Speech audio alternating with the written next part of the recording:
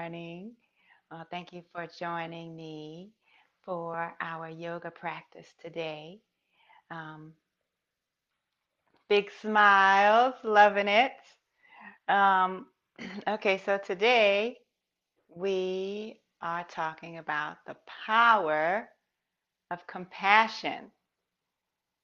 We have a lot going on in our country and in our world right now. And I was watching the town hall a couple of days ago, and Obama pointed out that this country was founded on protest. And every major movement and change that this country has gone through for the better started with protest, starting with the American Revolution, our founding fathers. Uh, and multiple stages along the way as our country grows and evolves, and as Martin Luther King Jr. Has said, uh, and I'm gonna sort of misquote but paraphrase, but the arc over the arc of time, it bends towards justice. So overall, becoming better and better. And um, what what's underneath all of that, the sort of the call to action, and anger,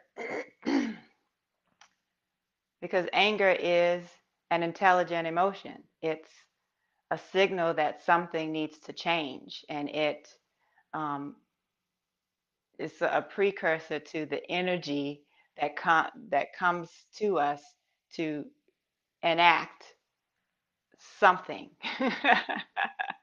And if that energy is channeled uh, effectively, the change that we want is more likely to happen.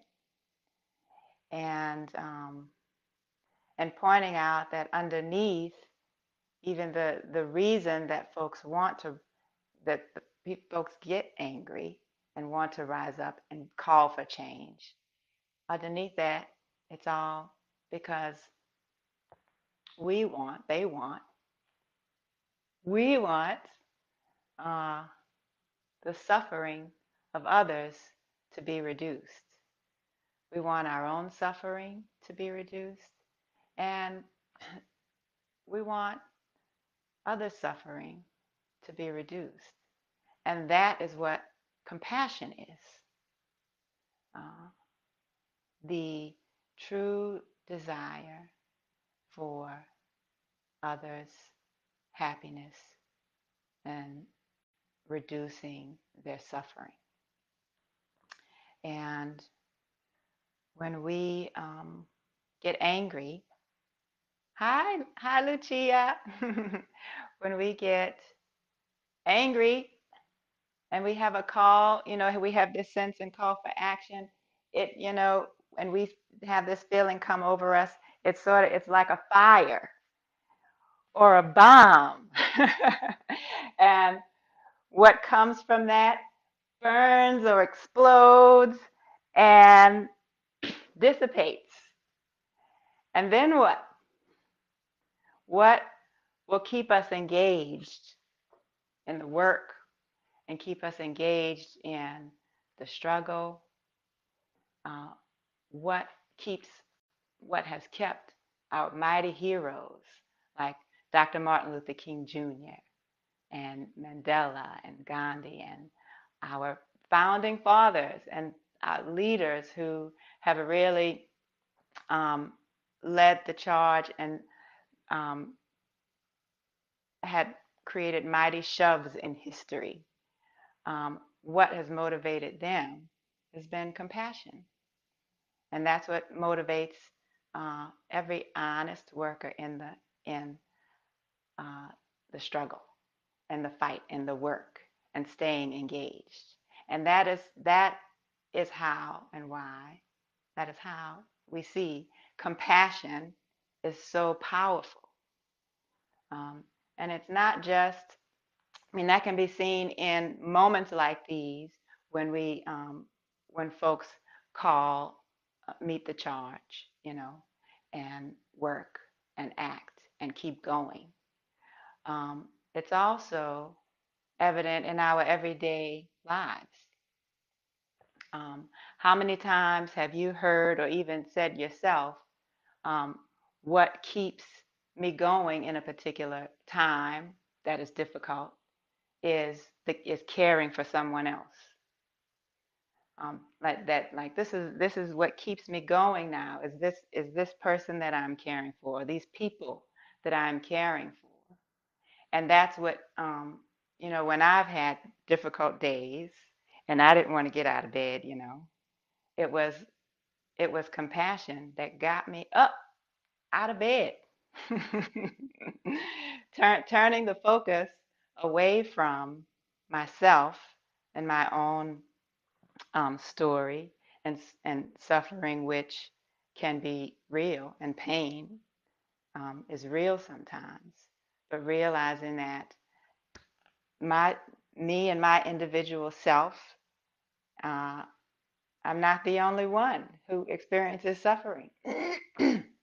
Everyone, every sentient being in the world does.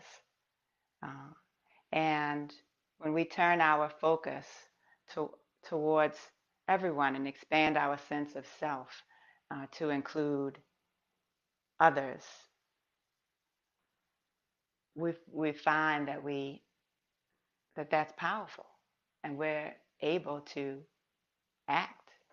And when we engage with folks uh, from a compassionate point of view, knowing that they have suffering too, and wanting their suffering to be reduced, we can engage with them and meet them where they are when they're angry or they can't hear and they can't see, and do our best to meet them where they are to engage and move forward.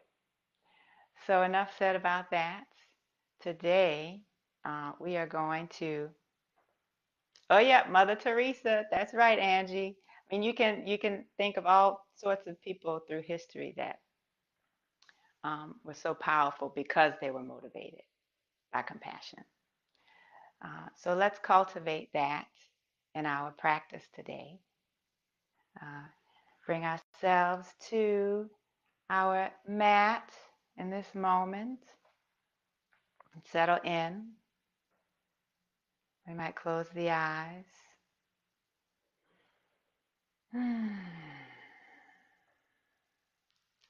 Bring ourselves into this space, noticing the weight of our bodies on the ground, noticing our breath, noticing the mind, and allowing whatever thoughts or feelings that are there to just be, without judgment, without reacting, but with a loving kindness and acceptance. And knowing that we don't have to be attached to the rise and fall of thoughts and feelings, but meet them with loving kindness. And bring that loving awareness to our being.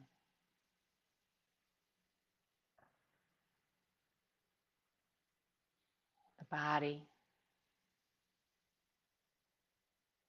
as it moves and rocks with the rhythm of the breath.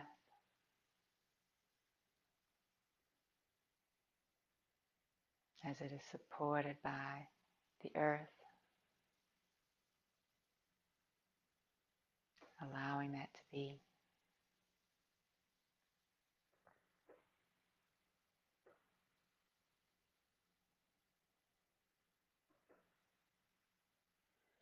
And beginning to lengthen the breath.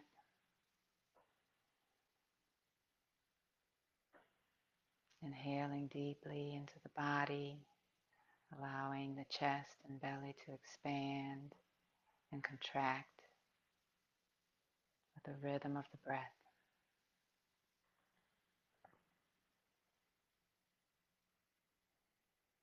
And on the next inhale, you might open the eyes